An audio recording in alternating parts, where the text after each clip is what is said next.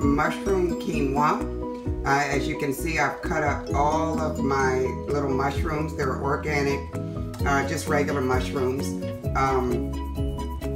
And then I have water sauteing my onions and different kinds of peppers.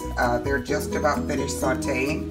And in just a few minutes, I'm going to mash up 2 of my Instant Pot potatoes.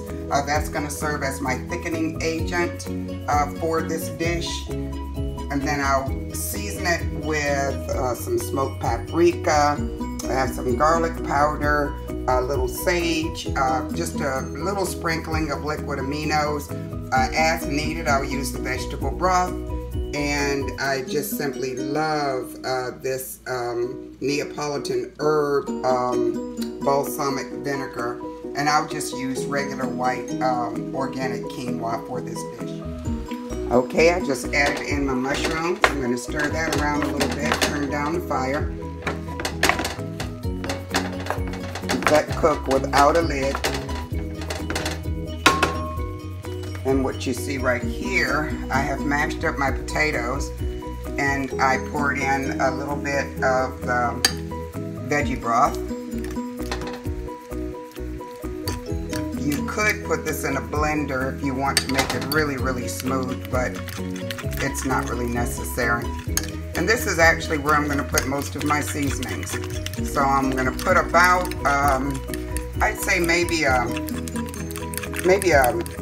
half a teaspoon of sage, about a half a teaspoon of liquid aminos, maybe a teaspoon of this Neapolitan herb balsamic vinegar, a whole teaspoon of smoked paprika, and a whole teaspoon of garlic powder. Okay, I just added in the rest of my vegetable stock and just washed my quinoa. I put a cup in here for this size skillet. And I'm going to stir it around. And looks good. I will cover it and let that cook on a very slow fire until the quinoa is fluffed, and then this is done. Very, very easy recipe. Every now and then you have to make sure and give it a stir. Make sure it doesn't stick at the bottom. And with my stove, even though I put it on low, it's not as low as I wish it would be.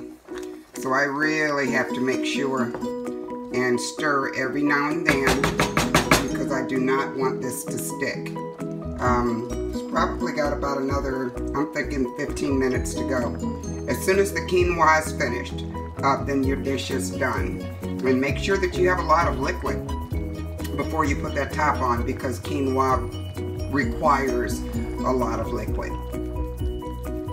Alright, the quinoa has just started to pop, and what I've done is I've turned off the fire now.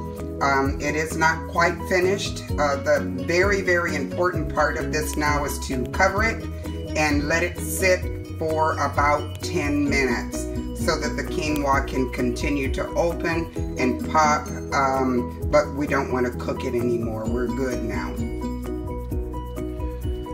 My goodness, if you could smell this house. There's something about mushrooms that just put a crazy, wonderful aroma in a dish. It's all fluffed. It is done. My mushroom quinoa. Give it a try. This is awesome.